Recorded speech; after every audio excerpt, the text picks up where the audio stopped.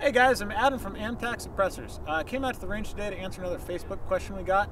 Logan wanted to know if we could test our overbarrel suppressors on a mic 3 feet to the left, which is standard mill testing, and at the shooter's ear, which is kind of becoming the standard these days.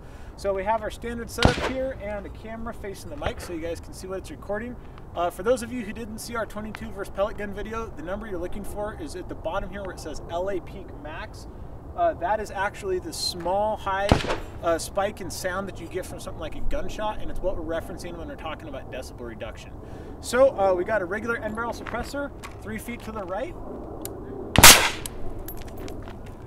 134.4. So normally what we do is we'd shoot 10 rounds and we'd average them standard spread somewhere in the 2 to 3 decibel range, but for this video we're just going to shoot the one and move on just for the sake of brevity.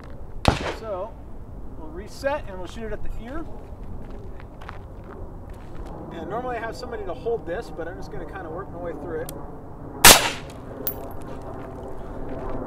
Let's see, 136.0. So it's still pretty quiet, but you can notice that it's actually louder at the shooter's ear than it is 3 feet to the left of the muzzle. The reason for that is it's an end barrel suppressor, and that's what end barrel suppressors do on direct impingement rifles. Because you get all that extra gas blowback, you kind of get a pop from the chamber, so you actually get a little bit of increase in sound at the shooter's ear. So now I'm going to change it up, and I'm going to switch to our overbarrel suppressor. I'm shooting the CQB556M, which is our 4-inch overbarrel suppressor. We also make a 6-inch version. The reason I'm shooting the 4-inch version is on this rifle I have a mid-length gas system and a 16-inch barrel, so there's not enough length in there for the 6-inch version, but sound reduction, if you look on our website, is actually exactly the same on both of them. The only real advantage of the 6-inch version is you get a little bit less gas blowback from that longer overbarrel chamber. So this is an adjustable gas block on my rifle here, but it is tuned for shooting without a suppressor. I use this as my competition training rifle, so normally I have a muzzle brake on there.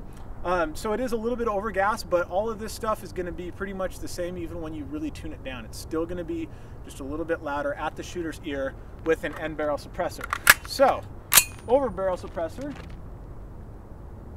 reset my mic, 145.9. So this is the part where most people cringe, because that's over 140 decibels, which is the standard, testing 3 feet to the side. But this misses the point of what the suppressor is supposed to do, and you're going to get that point when we shoot it at the ear here. So reset. Ear. There we go. Let's see, 138.8. So you'll notice it does exactly the opposite of what our end barrel suppressor does. Instead of getting louder at the shooter's ear, it gets significantly quieter at the shooter's ear.